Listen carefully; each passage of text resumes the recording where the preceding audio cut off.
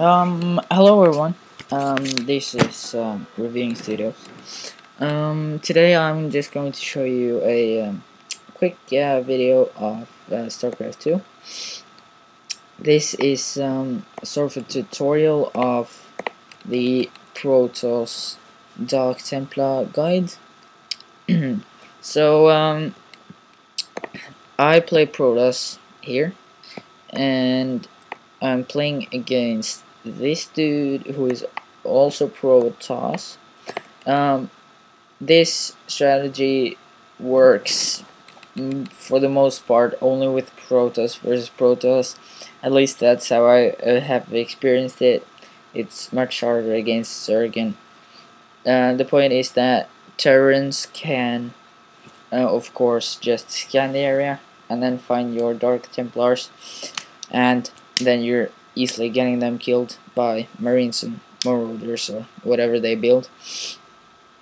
And with Zerg you have the Overseers, which any good or decent Zerg player would get an Overseer and have one on each expansion. Anyway, so the reason why it works very well against Protoss is because a Protoss usually goes 4 gate or 3 gate with some upgrades and then get 4 gate later.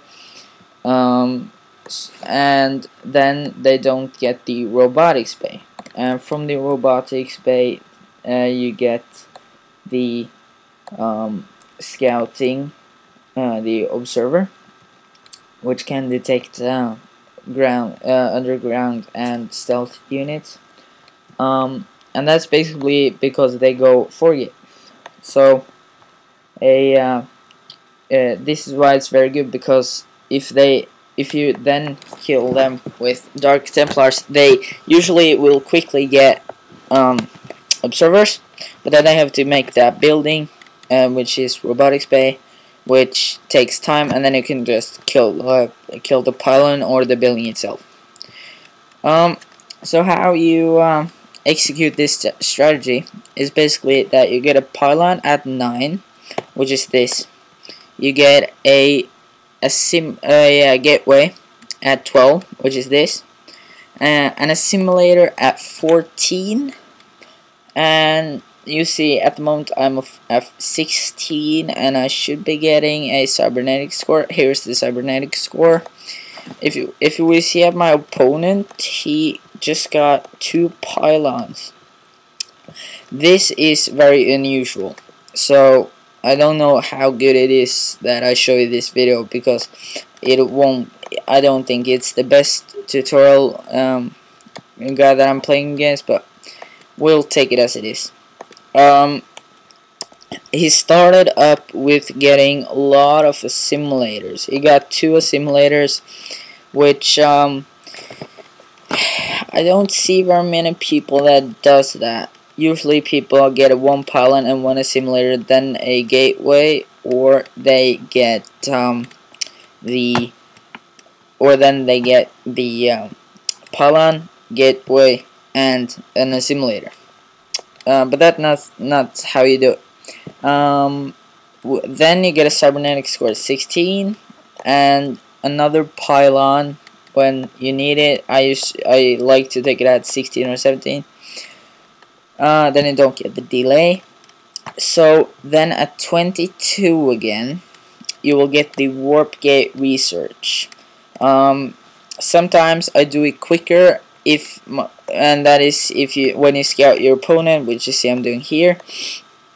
If you see that your opponent has a lot of troops, I like to get the warp gate faster. And then of course get a stalker out, so when they scout you, you can kill that easily. Also, when doing this strategy, you want to have them at these key locations, at these cell naga towers. Then you see when they come. I don't do it in this video, but it really helps. So then you get your second gateway at 27, I haven't come that far yet. I'm still at 25.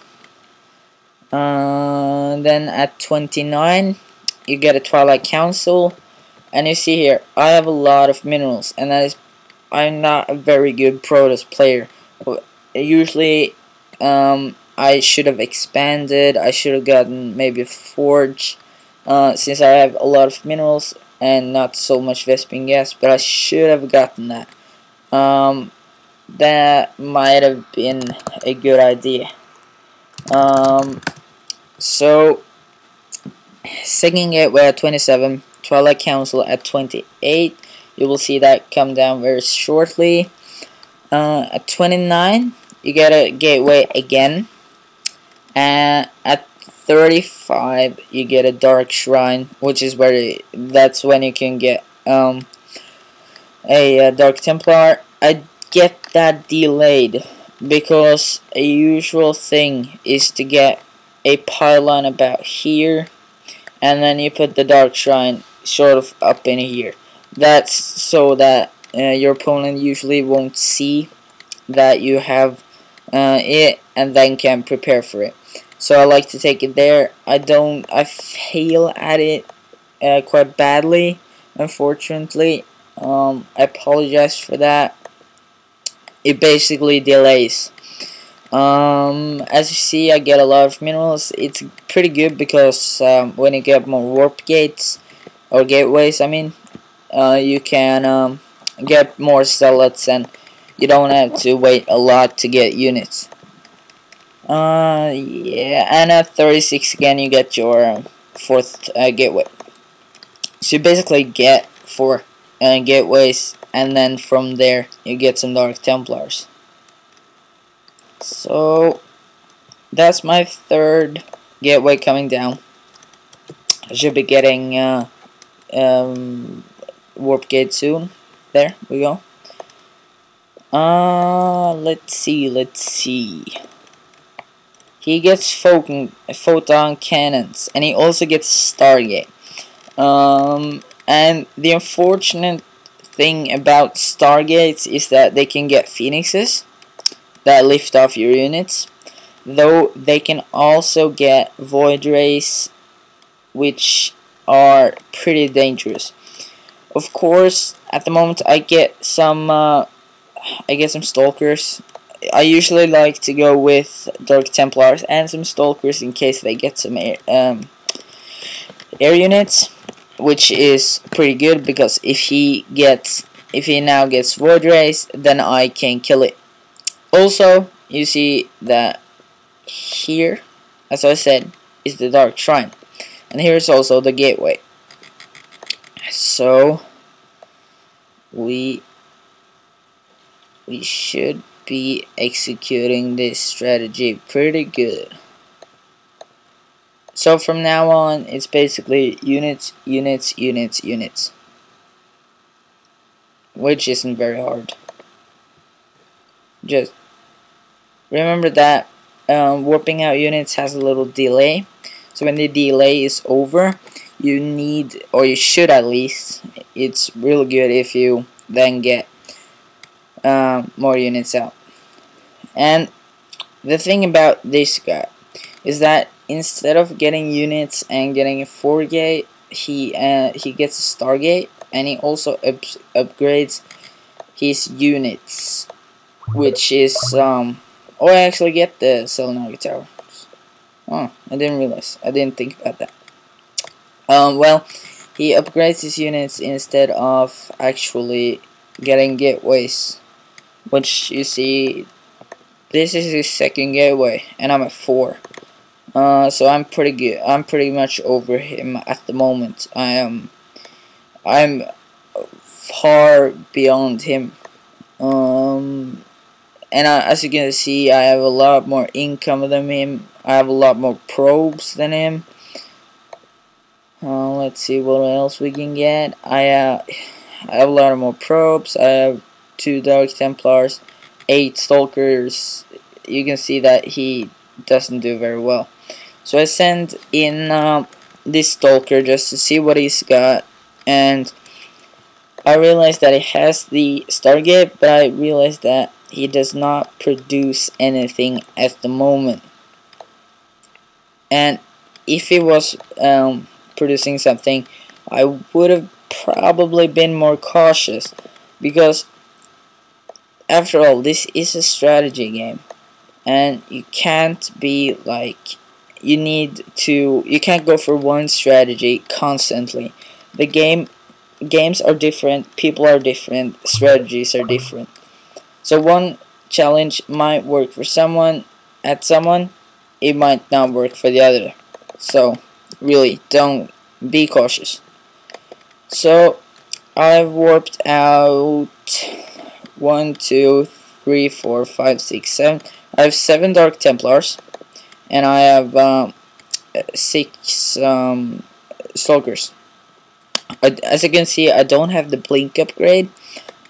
I don't find it, and now he gets Phoenix. He gets Phoenixes.